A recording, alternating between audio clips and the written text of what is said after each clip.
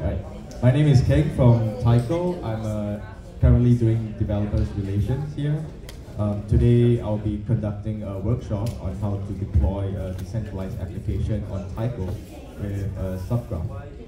So yeah, so this workshop is actually for developers who want to build a decentralized application, and also developers who have maybe some experience building decentralized applications but have not used the graph technology before.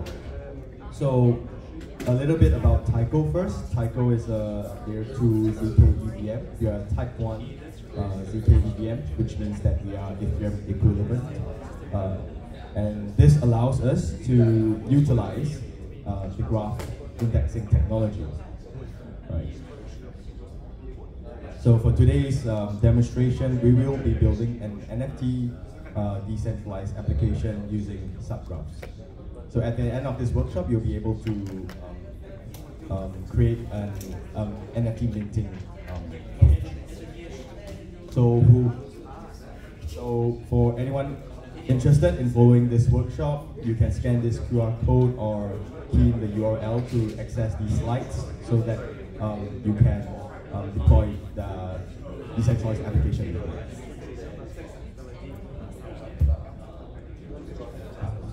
Okay, next I'll just talk about why we should use the graph. So the graph is actually a decentralized protocol for indexing and querying blockchain data. And it makes it possible to query data that is usually difficult to query directly from the blockchain. So projects with complex smart contracts like Uniswap or like NF or OpenSea requires a lot of data, and this data, it will be really slow to query all of these data from smart contracts directly. So the graph and subgraphs will actually help to speed up the query of these data and populate this data on your front-end website. And okay, so how does the graph work? First of all, we will start from the decentralized application, your front end, where users will interact with your smart contracts. When the user writes to your smart contract, for example, mint an NFT, events will be fired by the smart contracts and picked up by the graph node. This data is processed by the subgraph manifest and stored according to how you define this subgraph manifest. Finally, this data can be accessed from your decentralized application through GraphQL API. Alright, so that's it for the introduction of graph and of the graph. And so now we will just go on to the live coding demonstration of how to build the NFT minting application. So, okay, first we will just clone the repository.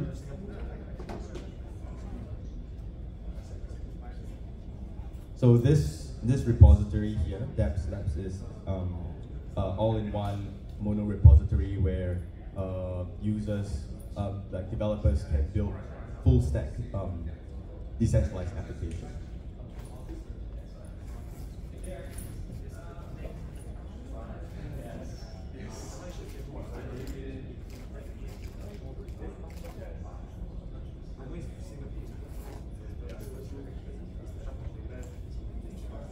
Alright, so next after cloning the repository, we will set up the environment.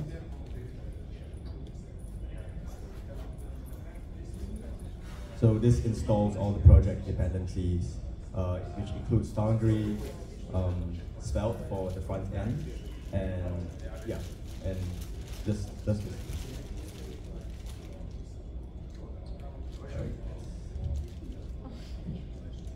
So now let's take a look at the folder structure. As mentioned, this repository, dApps is essentially a mono repository that contains the front-end smart contracts and the subgraph all in one. So the app folder contains the front-end repository, contract folders contains the smart contracts, and the subgraph folder contains the subgraph manifest. Yeah, so let's just go to the slide. So these files over here are essentially the more important files to take note of for this workshop. Yeah, you only have to modify these files to follow this tutorial. Okay. So next we will actually create a new wallet to deploy our smart contracts. And then we will fund this address with some ETH from on the Taiko chain.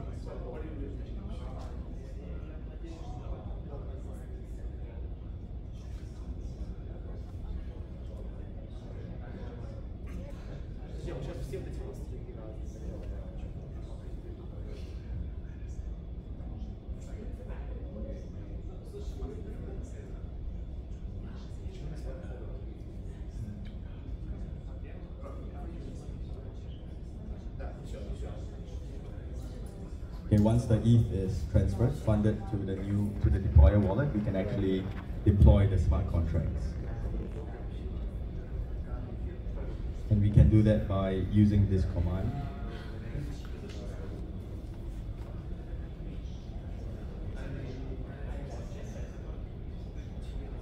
So this command deploys the smart contract, the NFT smart contract, to the Taiko blockchain.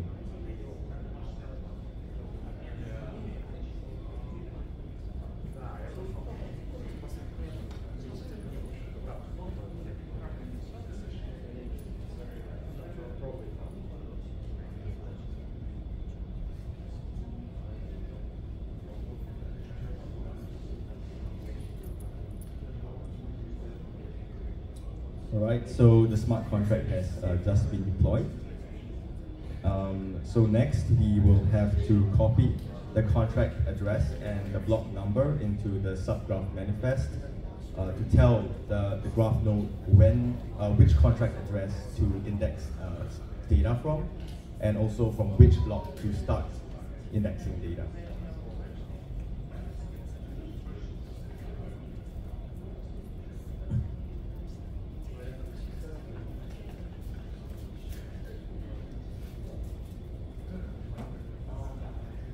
So as you can see, I've just replaced the address and start block in the subgraph manifest. So after this, we can deploy the subgraph to the graph node.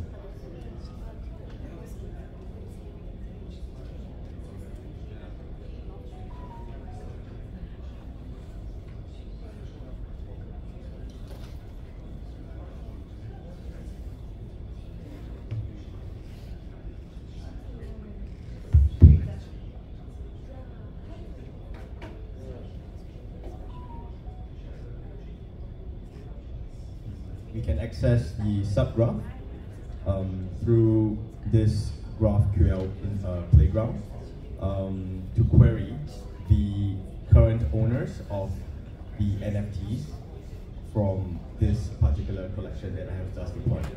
So if I were to query it right now, sorry, there should be, let me deploy it again, I forgot to say it. Yeah, but basically there should be nothing because it is a new contract, and yeah, it is a new contract, so there should be no data on this subgraph. Yep, so there is currently no minted tokens, as you can see here. And next, we will actually run the front-end application so that we can see the query in query.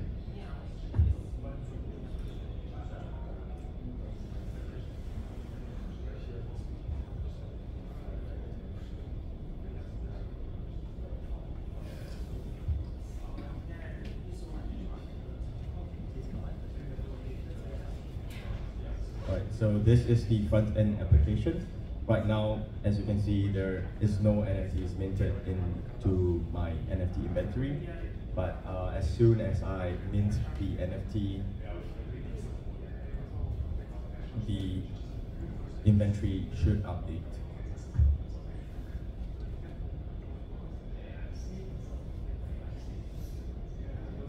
So under the hood, whenever you mint an NFT, there is a transfer event that is being fired, and this event is being indexed by the subgraph, and the owner or the recipient of the NFT will be logged inside the database, and when you query the database, it will return the current owners of the NFTs.